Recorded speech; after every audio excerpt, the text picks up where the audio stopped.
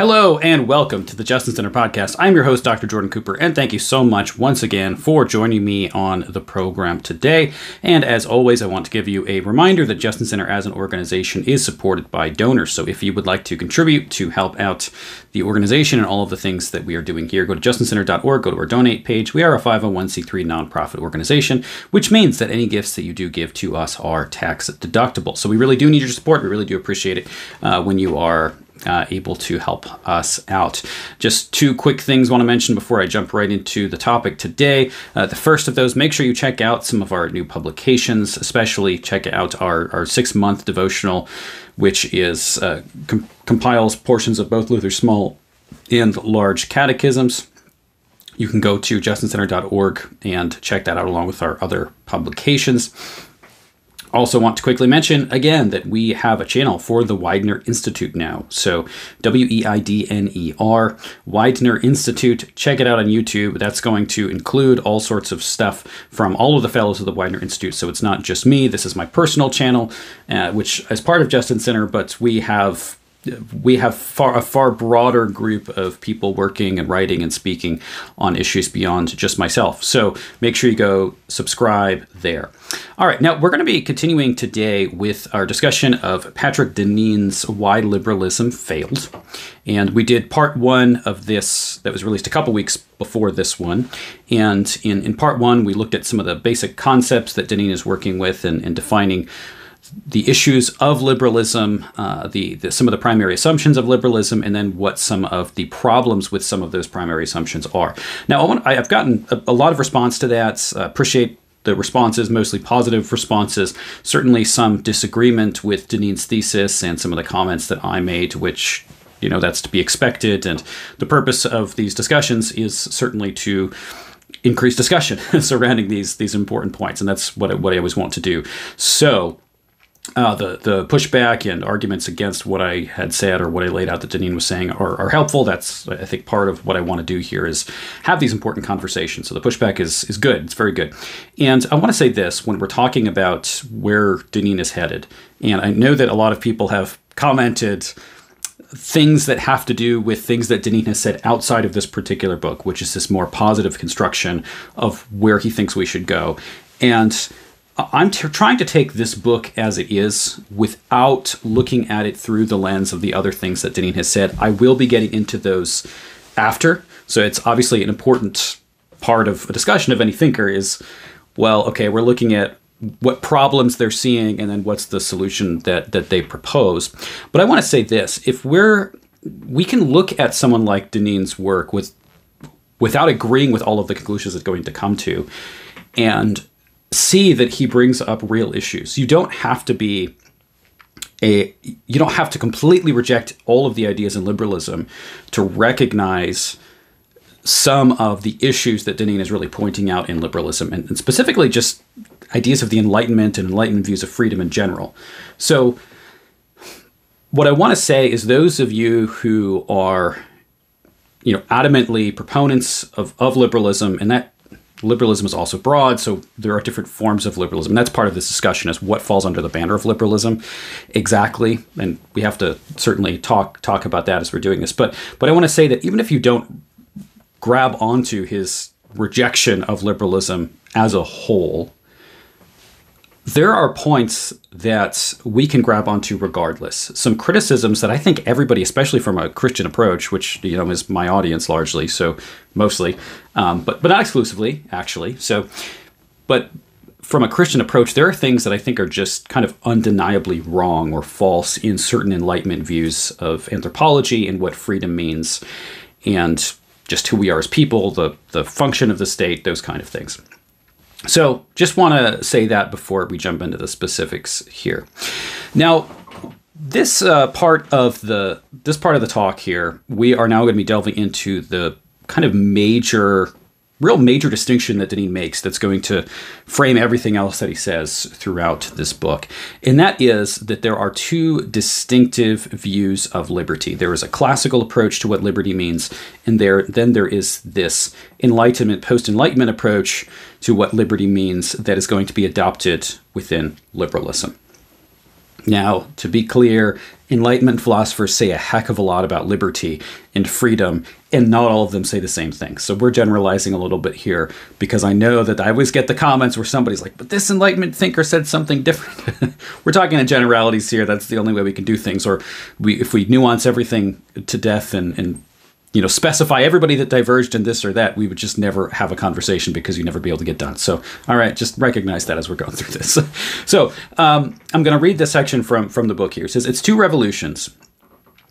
It's anthropological individualism and the voluntarist conception of choice, and its insistence on the human separation from and opposition to nature created its distinctive and new understanding of liberty as the most extensive possible expansion of the human sphere of autonomous activity. All right, there is a ton in that paragraph. I could spend the rest of the hour just unpacking everything that is said there. So let me just give you a little bit of an explanation of what's going on here. All right, so we're talking about the revolutions. Now, the Enlightenment era, especially with the time of the founding of the United States, is a kind of revolutionary era. We call it the American Revolution. We had the more radical French Revolution going on at the time. The Enlightenment in general certainly saw itself as a kind of liberation, a liberation from ideas of the Christian past that many thinkers believed to be mistaken or superstitious. There was an optimism about the use of reason and the conclusions that humanity was arriving at, and a positive vision of the future of humanity. So these revolutionary ideas were very much tied together with liberalism, and some of that is just these are the things that are going on at the time. It's a kind of revolutionary time. All right, so he mentions two revolutions here ideologically. Now, some people also, I will say this because I get some responses to things that I'm talking about here, and I get these responses a lot to things that I say when I'm talking about the kind of genealogy of ideas, the history of ideas, and how ideas affect one another, is that history and ideas and political movements, social movements, religious movements, all of those things are not simply the results of ideas, but that there are sociological factors, there are scientific factors, there are all sorts of other things going on that influence the development of various movements, not just ideas. Because we as human beings are not simply, brains who think logically and we always follow out the logical conclusion of all of our ideas. Not everybody's an academic. Academics don't control the world. The world is a heck of a lot more complicated than that. We as human beings are a heck of a lot more complicated than that. And let me just say, I recognize that's the case. And when I am doing these, genealogy of ideas kind of studies, and I don't mean genealogy in the way that at least Foucault means it, but when I'm looking at this question of what idea comes here and what influences what, and this is a critique I've seen of Deneen too, and Truman as well. What I am not doing is saying that is the only factor involved in everything that's going on. But I'm not a sociologist. I am someone who reads theology and philosophy. So what can I contribute? Well, what I can contribute is how ideas affect each other. I'm not saying that's the entire picture of everything that happened. Of course it's not. But all of us can only speak in terms of the spheres that we are engaged in well. So that's what I know. So that's what I'm doing. Just clarify, because I've gotten a few comments like that. And I get those comments every time I do this kind of thing. So to clarify. Okay. But so here are two of the ideas that Deneen points out that really are revolutionary. The first is what he calls the anthropological individualism. There is this centering on the individual that occurs within modernity that in some ways comes from Christian roots, but goes beyond its Christian roots, I would say, in that Christianity is not collectivist. We believe that there is a value in each individual human person. And so in that way, when liberalism does speak about things like rights and individual human value, it is drawing on this Christian heritage. I will say that without Christian heritage, I don't think you get liberalism. There's a reason why it has arisen specifically in Christian nations, and there's a reason why when liberalism, people try to apply these forms of government in, say, Islamic cultures, it doesn't work.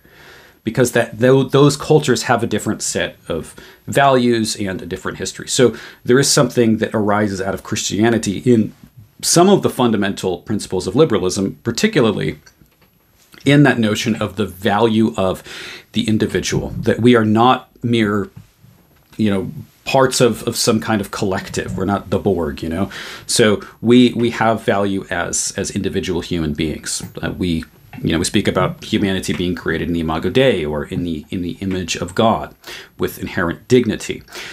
So that is a Christian conviction. But with liberalism and the rise of modernity more generally, there is a move away from the understanding of humanity as we have significant value as individuals, but we are not just individuals, but we are also parts of communities, and that those communities are an essential part of our identity as well. So there has to be this balance between individual value and also recognizing the centrality of culture and community and traditions that we find ourselves in. And what happens here is that there is this isolation of the individual. There's a grabbing onto that principle of the value of the individual to such an extent that the individual becomes isolated above and even against the community into which that individual has been born or brought into life into. And in some ways, we can say that this goes back to Descartes, and we have a long history to talk about that. But just one point to clarify regarding Descartes. If you want to see some of this in The Birth of Modern Philosophy and Descartes, you could check out my video on Descartes. I have a 2-part series on Descartes and the Birth of Modernity, if you want to check those out in the Makers of the Modern World series. But Descartes, when he is thinking through how it is that humanity comes to a knowledge of anything at all, he begins with the self. This is the very famous phrase, cogito ergo sum, I think, therefore I am. Knowledge starts with knowledge of the existence of the self. There is a kind of inward turn that happens with Descartes. Now, I'm not saying Descartes is a total individualist, but there are some ideas that kind of spawn off of Descartes then that lead to this kind of hyper-individualism. So we have this anthropological individualism, this viewing ourselves as these just isolated, free creatures, divorced from our communities, that happens. And then we have what he mentions as the voluntarist conception of choice. Voluntarism, this comes from the Latin word for will, and voluntarism is something that really arises first in theology in some of the medieval nominalists in the way that they're talking about God. So there's this broader question of why is it that the things are morally good are morally good? Are things morally good because they reflect God's nature?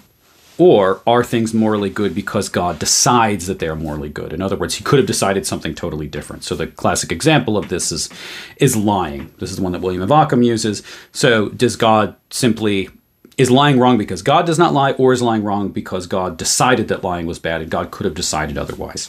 Now, this voluntarist approach to God is the one that said God basically chooses what is morally right and morally wrong. And there is then, from this voluntarism that happens within theology, an increased emphasis on the nature of the will as free choice, something that is unhindered by things outside of itself. So that's largely what we're talking about with voluntarism. It starts in some ways, as I said, with theology. There's some things in Renaissance humanism in terms of the way they view humanity that could possibly lead towards something like this. But then it develops further within liberalism. So there is then this voluntarism that happens, and it says, and its insistence on the human separation from and opposition to nature created its distinctive new understanding of liberty. So there is this human separation from nature. This is something that does happen technologically as well as it does ideologically. We talked about this a bit in our discussion of Truman's book, that as soon as people start to gain a much broader scientific understanding of the world seems more controllable. When think, for example, about farming. Okay, agriculture is probably the most obvious example of this. When you look at agriculture in an ancient society, you can't just, if you have a bad year, you're in a drought, you can't just ship food from somewhere else. It's not that easy. And so if you don't have good weather, you don't grow crops and you can't eat. With globalization, even if we're having terrible crops, yet prices may raise a lot, but you can still ship things from all over the place because there's global trade. And while things are bad in one part of the world, they're not always going to be bad in other parts of the world weather-wise. So it's very different. But in an ancient community, agriculturally, you're kind of at the whims of nature. You don't feel like you can control nature.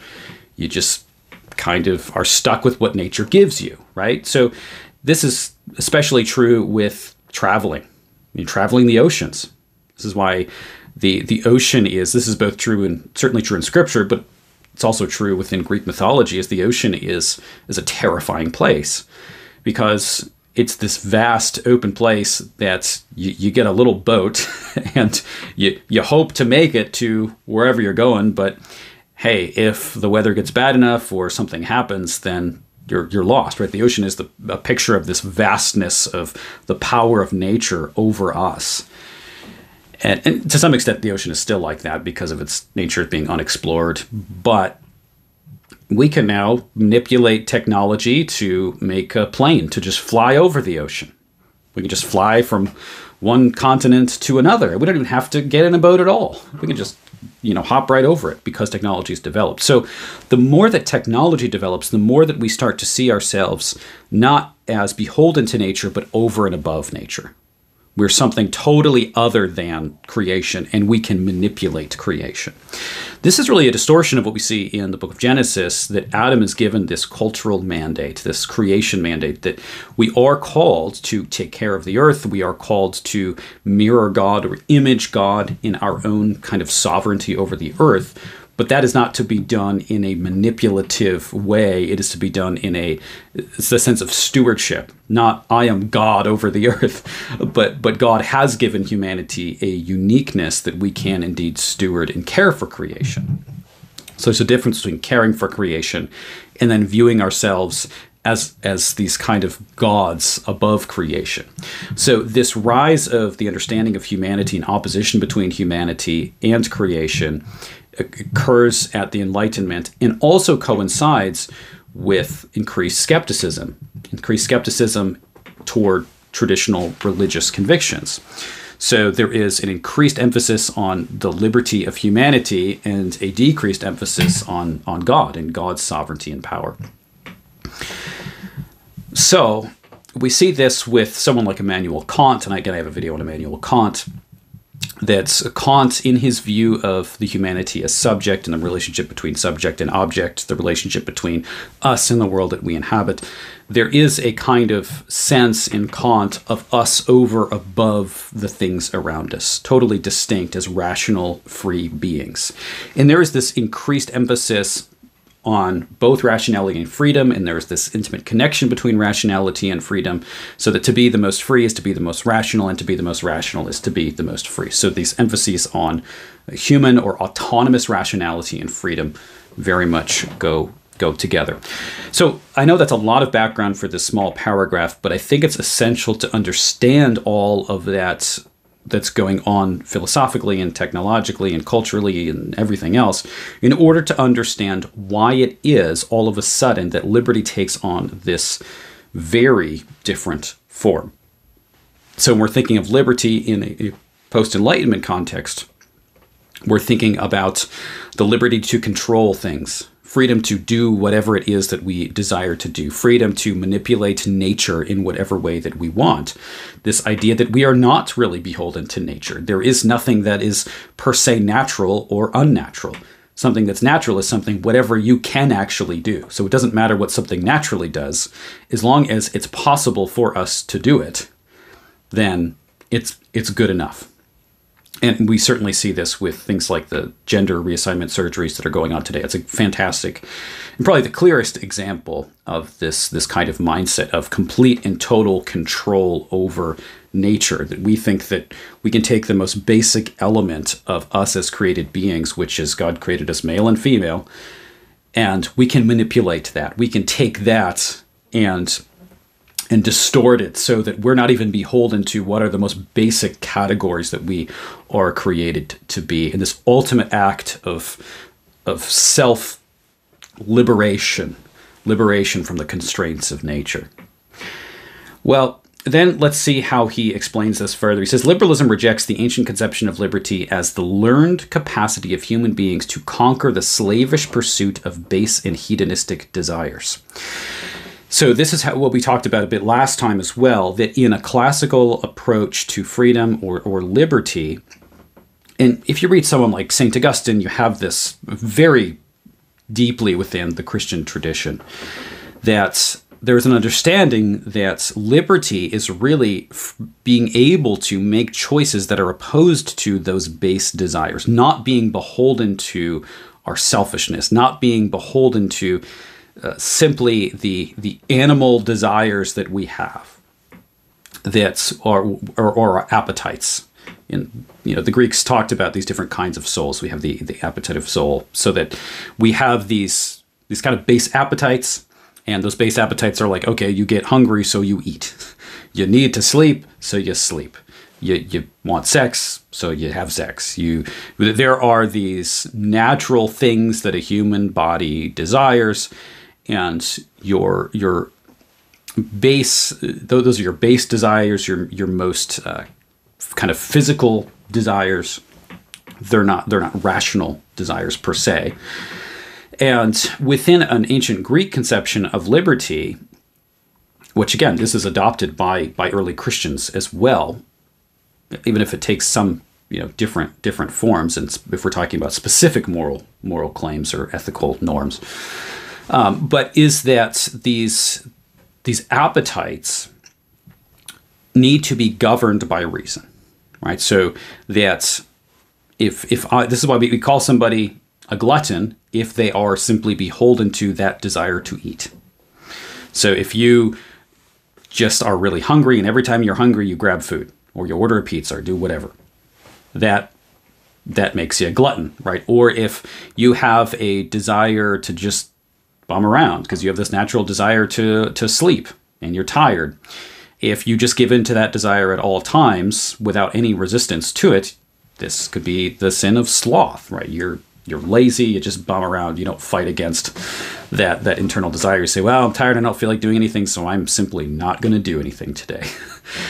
And you can talk about this with any kind of addiction or lust, that it is the giving into those base desires, those appetites, that really constitutes sin. And sin, of course, being a Christian concept, but within the Greeks, they talk, similarly. That reason has this functional role, that reason is not purely autonomous, right? Reason is not just something that I use to do whatever I want, but reason is something that I can use to regulate my desires and make choices between my desires. So if, say my kids have to go to school in the morning, and I've got to give my kids a ride to school, and I wake up and I am just really stinking tired because I didn't sleep well that night, I have a couple options. I could just stay in bed and say, whatever, I don't care if my kids go to school today because I'm tired and I feel like doing that. Or I could get my butt out of bed and go take my kids to school. So which of those options is the right option? Well, of course, the getting up and taking my kids to school is the right option. Well, how did I not give in to my base appetites by wanting to sleep and just not sleeping? Well, I use my brain, right? This is what rationality is for. So I use my rationality to help to govern my desires. So I look at my desire for the well-being of my kids, and they're getting an education. And then on the other hand, I look at my desire to keep sleeping. And while at the time, my desire to keep sleeping may be a little more powerful than that desire to give my kids an education and get them to school, with my rational mind, I can categorize those things and say, okay, well, this is actually more important than this.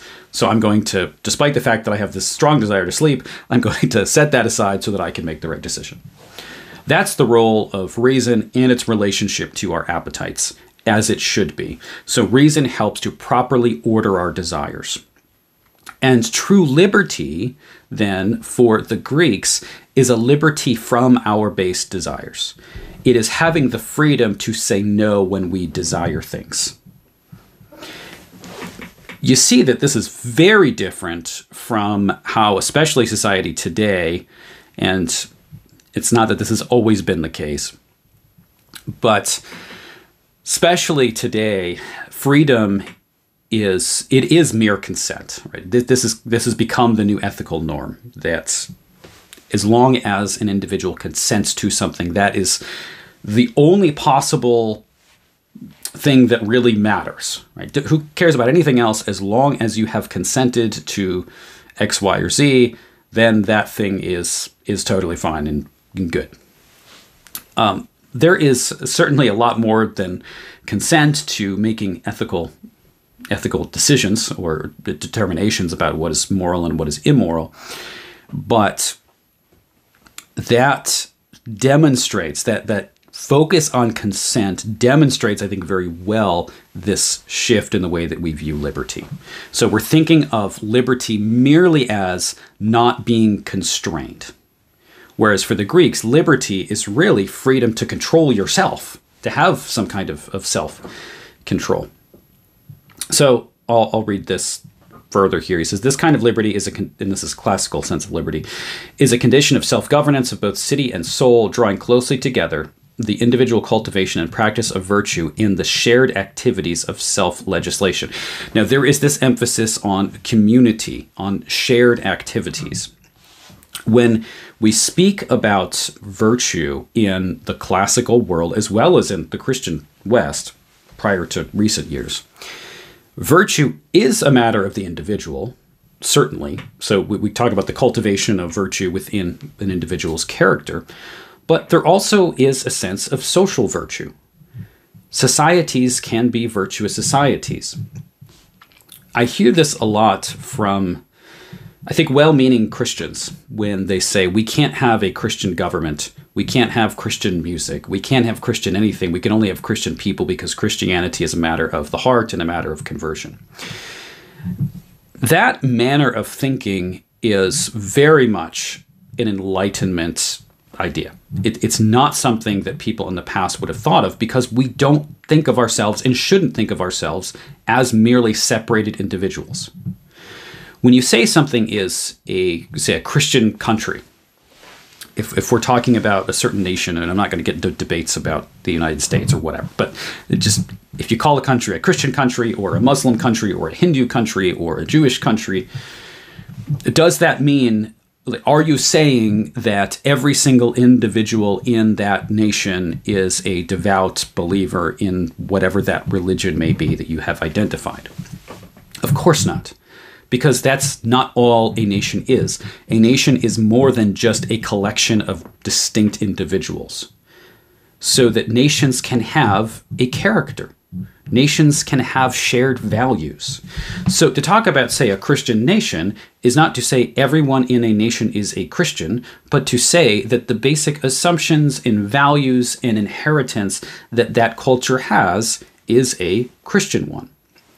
To argue otherwise, that it has to be just individuals, is to completely divorce the individual from society. And then you end up with what Thomas Paine does, where basically he says, well, we're all just individuals. We don't have any inheritance. We're not part of any real broader community at all. So we should basically just rewrite our Constitution every generation because, well, I didn't agree to whatever my grandfather did, so who cares? We're a bunch of isolated individuals, and we could just kind of keep changing things as much as we want. And that leads to just complete and utter disaster. I'm going to do a program on Thomas Paine too, so be on the lookout for that. Because I think he's pretty key in a lot of these ideas, and I think he shows the most extreme form of this social contract type of liberalism. So we're talking not just in the ancients about the individual when we're talking about virtue, but there is a sense of social virtue. There are values that a given society holds to be right and to be wrong. And there is something to actual social character, and there has to be. There's no such thing as a nation without any kind of shared values at all. It simply will not function. All right. And liberalism often tries to have that, which is what the problem is. But what we will see is that if you're looking at the classical liberal authors, it's true that people like, especially John Locke is a good example of this. There are many who are very clear that there still have to be some shared Christian values in order for this to actually work. But others really move away from that. I think, again, Thomas Paine, I think, is the best example of that. And today people are trying to very much move away from any shared concept of the good at all. And in some ways, I think that's kind of the inevitable result of some of these ideas, but it's something that we're dealing with right now. All right, so then we see this final paragraph here. Liberalism instead understands liberty as the condition in which one can act freely within the sphere of unconstrained the sphere unconstrained by positive law. So freedom basically is lack of constraint. You can do whatever you feel like doing. Everyone can do whatever he pleases. That is how we often understand freedom in this context of liberalism. Okay, so let's talk about liberal voluntarism real quick here. This is a picture of Thomas Hobbes, and again, I'm going to be doing a whole program on Thomas Hobbes and his ideas here, but Deneen says this: the first revolution and the most basic and distinctive aspect of liberalism is to base politics upon the idea of voluntarism, the unfettered and autonomous choice of individuals. And this, he cites Hobbes as really the foundation of this. Hobbes actually isn't quite the first. He's often cited as the first, but he's the most influential to do this, in that this is really the beginning of these discussions about rights and human rights being at the center of how we view government. Now, Thomas Hobbes' book Leviathan, and I mentioned it a little last time, just quick overview here. It's very big, so there's a lot to it. And Thomas Hobbes actually has a pretty interesting philosophy outside of his political philosophy. He wrote a lot more than just Leviathan, and his other work is really worth taking a look at least. But his book Leviathan, essentially he makes the argument that in a state of nature, we're all selfish and we take what we want. We are basically by nature not part of community. Community is something that's forced. So for Hobbes, we are by nature individuals. And in this state of nature, life is nasty, brutish, and short. We're horrible to each other. We treat each other terribly. We would just kill and take what we want. And so then because of that state of nature being as bad as it is, we make the free decision as human persons to then come together and create some form of government in order to make life a little better. And so the basis of government then is not in some kind of transcendent order, some kind of sacred order, but the basis of government is really the choice of those individuals. So it is a contract between individuals coming together to secure some kind of right, which really for Hobbes, he doesn't have a long list of rights. He's really talking about the right to life, and that's literally it for Hobbes. And Hobbes' solution is to get this extremely powerful monarch who basically tells everybody what to do, and he's just there to make sure that everybody's life is protected, but because we're all so terrible, we need this basic monster, this Leviathan, to keep us in order. So that's the approach of Hobbes. Now, Hobbes' views a lot of his views are not that influential later on, but really it is this notion that government does not come from sacred order, that government instead arises from a free contract or decision from individuals in their state as pure individuals to create a community. So in a way, community then is not the natural state of humanity, but it's something that individuals chose to do. So this is a very radical break with what has been the case in the past. Now, I have a quote here from Fukuyama. This is, well, I guess maybe it's not actually a quote, but there's a citation of Fukuyama here. He has a book called The End of History. He says, liberalism's victory was declared to be unqualified and complete in 1989 in the seminal article, The End of History. Sorry, article, not book. By Francis Fukuyama, written following the collapse of the last competing ideological opponent. Fukuyama held that liberalism had proved itself the sole legitimate regime on the basis that it had withstood all challengers and defeated all competitors, and further, that it worked because it accorded with human nature. So there is this, and that's very much true in the 80s and 90s. I don't think that's as true today as it once was. that people are thinking this way. So there is, and in the Reagan years, people were very optimistic about the United States. It's true in the Clinton years in the 90s as well. And there was, for many, this hope and belief that liberalism, democracy, was really the only valid form of government. It made the most sense with human nature, and that eventually we would really be able to establish these democratic governments all over the world, and we would have some kind of peace. This is what humanity always tries to do. We talked about World War I as the war to end all wars. Obviously, that didn't happen. This is something that we see throughout history, that there are these very optimistic, utopian kind of ideas. And anytime you see that, certainly from a Christian perspective, you know it's wrong. The people are selfish and sinful, and there is no system that is going to be a perfect governmental system. And I think that's pretty clear.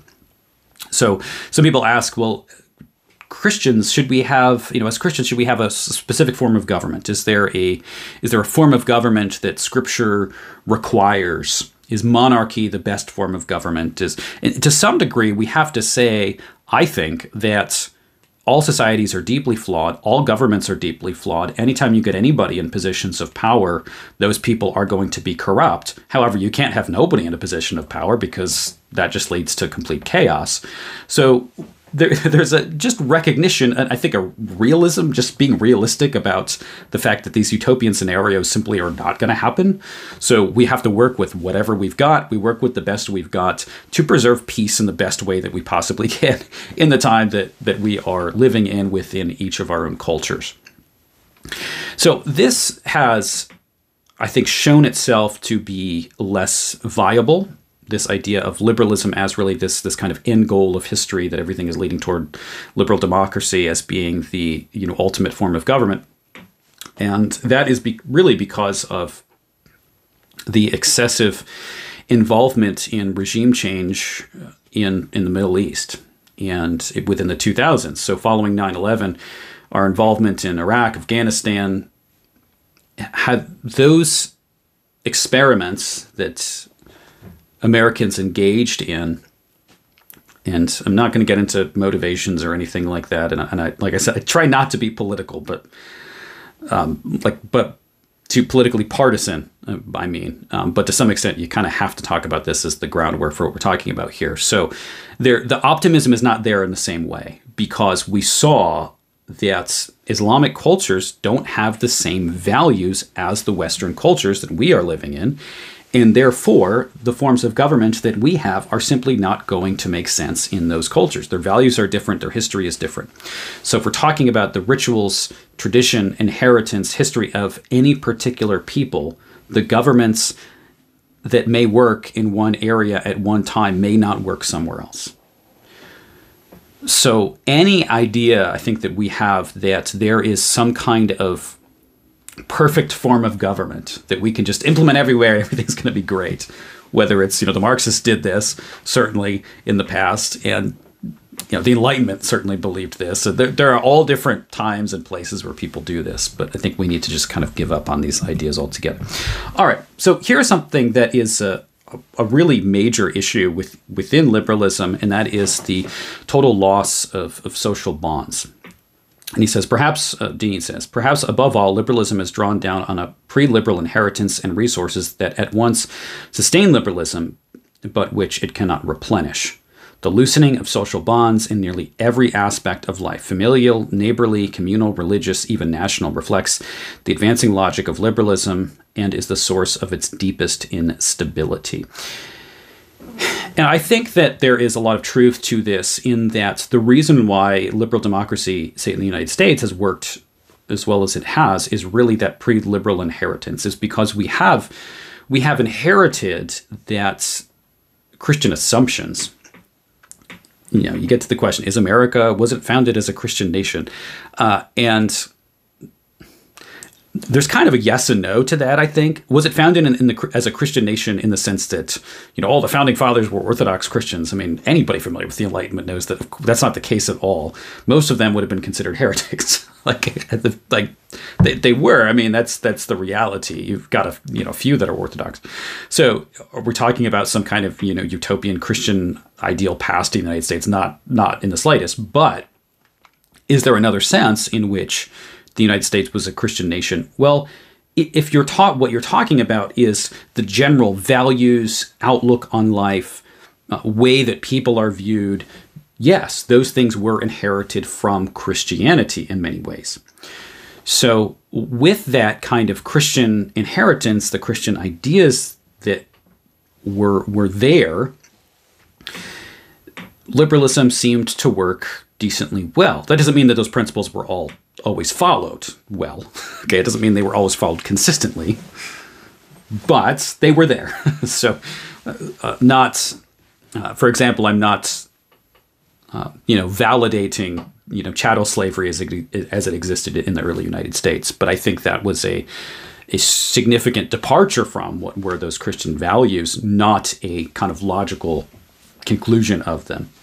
But that doesn't make sense with liberal values either. So even this autonomous individualism kind of wouldn't make any sense with that either. But I don't know if there's more to that than simply selfishness. So what happens, though, is that when there is this general shared cultural values, and you see this within religious institutions in any given society. The United States is a bit odd in that way because we didn't have any formalized ones, but we think of the mainline churches. And we had different community groups that people used to be a part of. But once that disappears, this is where liberalism really shows its significant weaknesses, because it doesn't have mechanisms to really reinforce communal ideas in any significant way. So this is the issue that we're facing sociologically right now, is that we have this total isolation that most people are feeling. My wife recently wrote an article for the Christian Research Institute on loneliness. You can look that up. Maybe I'll try to remember to put a link to that below. But that deals with some of the just statistics of the loneliness that people feel in our society today. And the United States is not doing well. The whole Western world is not doing well in this regard, but especially the U.S. is very much not doing well, because we are losing all of those social bonds, and we're more and more isolated, and this is causing significant distress. It's in many ways, I think this is what is leading toward the rise of the kind of gender ideology that we see, especially with young women today. Not just women, but I see it more so with women. That when you lose sense of community, you have to find other ways to make community. And when there is no sense of real cultural bonding, you make subcultures. I've talked about this a bit before, that I was very much involved in the punk rock and straight edge subcultures when I was younger. And it's really because I just wanted a community, right? And you have these shared rituals that you develop together when you go to shows, and you have shared music and things to talk about. Humans are created to be communal, so when we are isolated individuals, we're going to create our own groups. So if traditional forms or traditional institutions, traditional forms of etiquette and dress or whatever it might be, when those things disappear, people are then going to just create their own thing. And this is especially true with teenagers. We've just kind of accepted this idea that, teenagers rebel and they form their own groups and they believe and do crazy things. It's not like you find that everywhere in history. That is a pretty unique phenomena, and that's pretty modern. To some extent, yeah, of course, there's going to be, hormones going on, so there's some rebellion and things that go along with that. But the kind of expected rebellion against all of society that occurs in your teenage years, that is not as normal as Americans tend to think that it is.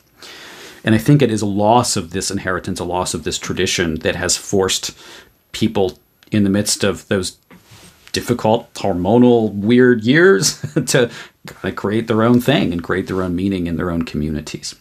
So that's what's going on today. All right, liberation from associations.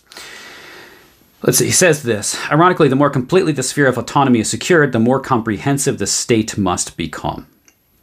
And so this is part of his political argument, at least, is that what he's going to argue is that as what we think, when we think of liberalism, we tend to think of small government. However, he's going to say that government actually increases in order to defend individual liberties. So it creates all of these other structures that are necessary to make sure that everybody can be actually really autonomous.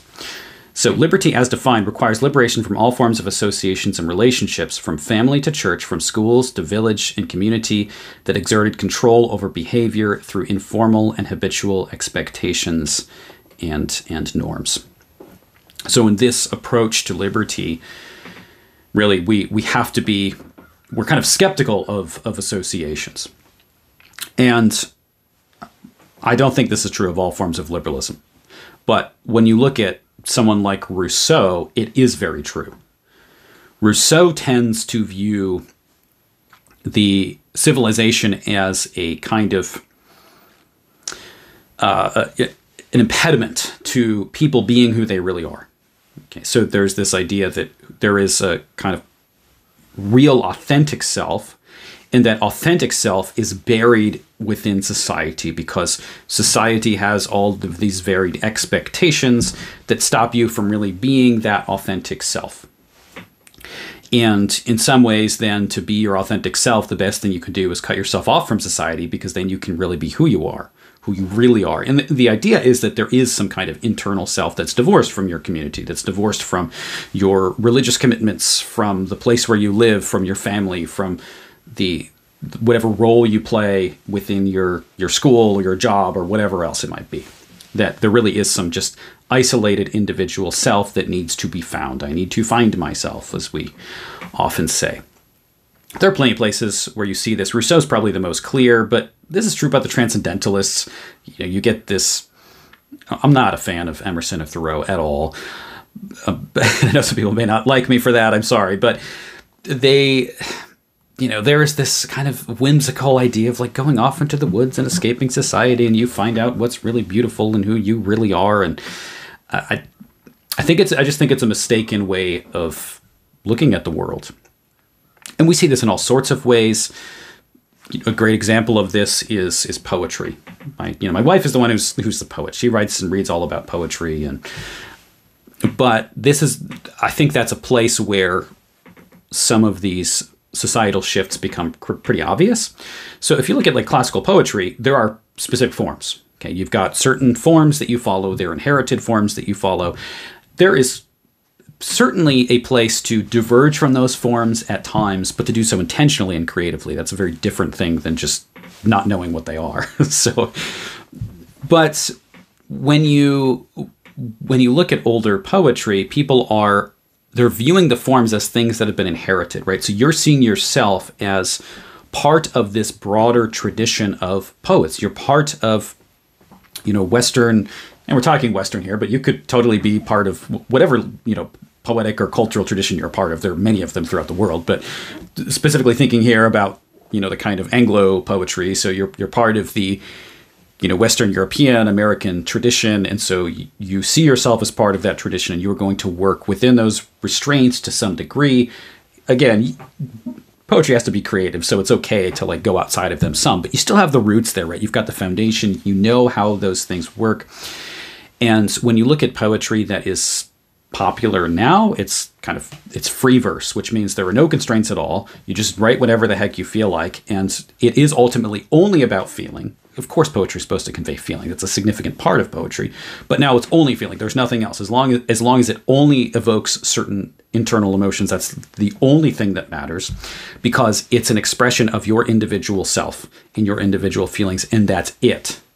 Instead of recognizing, oh, I can use these kind of classical forms and I can express myself in my feelings, but also do so within this tradition of this community that I'm a part of and the things that I have inherited. And so this is how you get the kind of Rupi Kaurs and Insta poetry So we see this freedom from association, this freedom from, or liberation from tradition all over the place. And you can look at this really in you see it especially in the arts, but you see it in all sorts of other fields as well. I say this with modern art also, and I may be odd in this way because most conservatives, most more conservative-minded people are very opposed to modern art. I actually love early modern art. I think it's great. I don't like contemporary art. Modern art and contemporary art are totally different things, and it drives me crazy when people associate meaningless art with modern art.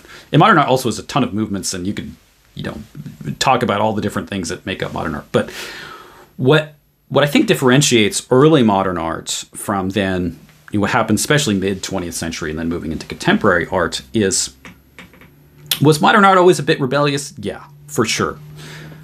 But there is still a connection to the previous art because modern art's reacting against something, and it's making statements about something, and it's taking those forms and changing them or doing something different with them.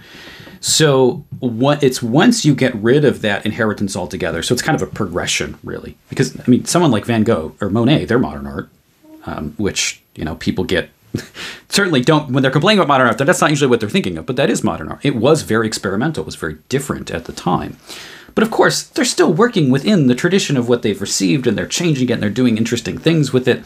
But then once you get to the point that you've now totally diverged from anything that is historic, there's nothing even interesting about it. So it's just not good, because the best things are not created by isolated individuals. The best things are done in conversation and in things that have been received. All right. Liberalism homogenizes. And this is something that we're certainly seeing today, that when people talk all about diversity or multiculturalism, and while this may seem to be something that is good to a lot of people, certainly it's celebrated in our culture, what the assumption might be is, well, this is the opposite of homogeneity, because the whole point of diversity is you get people who are very different in cultures that are all very different.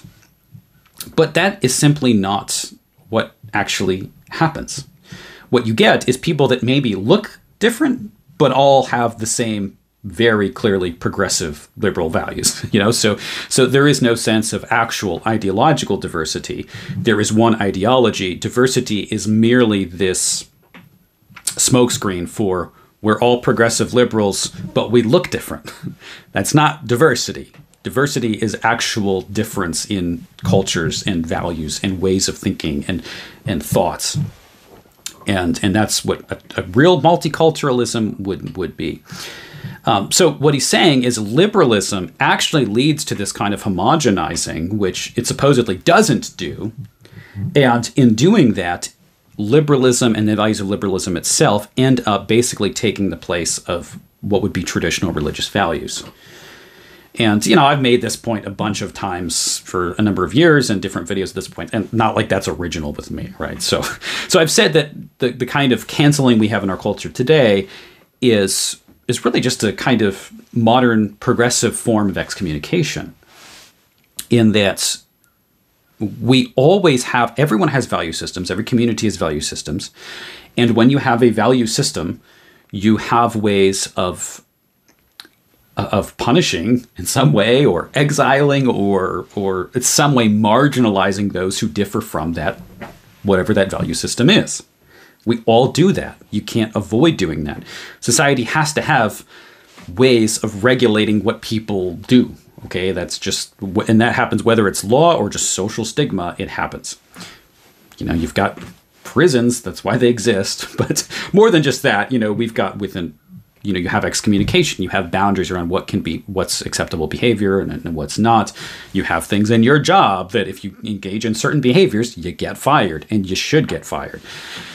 So it's inevitable that in a post-religious culture that there are going to be new forms of excommunication. So this takes the form of kind of canceling, as we've seen today. And And to be clear, there are some of those people that have been, canceled that actually were insanely abusive and should have been too.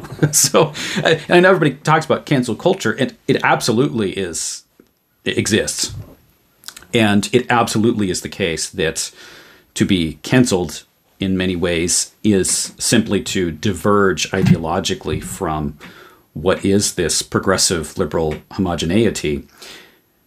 But there are other people that within a strongly religious conservative society would also have been excommunicated or exiled. So just because someone is canceled doesn't make them valid, right? That doesn't mean that it's invalid. So if you look at, and I'm trying to think of like Keith Raniere, right? The founder of Nexium, cult leader who abused tons of women and was just a generally just horrendous, narcissistic, sociopathic person. He's now, well, I guess he can't do anything really online, but he has a group of people that support him online, and they all talk about cancel culture. Well, okay, no, he was an abusive cult leader and is going to be in prison for the rest of his life and should be in prison for the rest of his life. So it doesn't make you virtuous just because you're canceled. But many of the people that have been, it really is just because they have not adopted the whatever ideology is popular with progressivism today. So that's something that I think Deneen gets right, certainly here, in looking at the homogeneity that comes from liberalism. Oh man, now I'm looking at all of this stuff here. I've got too much to talk about. I may stop here because I know that once I get into this next point, there's going to be too much that I want to say. I think we're not quite at an hour yet, but I think we're at a pretty good place. So I hope you found this helpful. I know this is a bit of a different discussion maybe than some other things that I've done, but I really like to do these cultural deep dives. I really enjoy it. I know some of you really enjoy it. Some of you don't enjoy it. And again, that's fine. You don't have to listen to these. If you just want the more theological things, I put those out a lot. It's now, what I'm trying to do in my content at this point is really balance this, especially in terms of the weekly podcasts. So what I'm not going to be doing is doing like these kind of cultural issues or takes every week or, for 2 months straight. And I did do this in the past, but I'm trying to space it out so that no matter what I do, at least every other week is a more strictly theological program. So thanks so much for listening and or watching, and we will see you in the next one. God bless.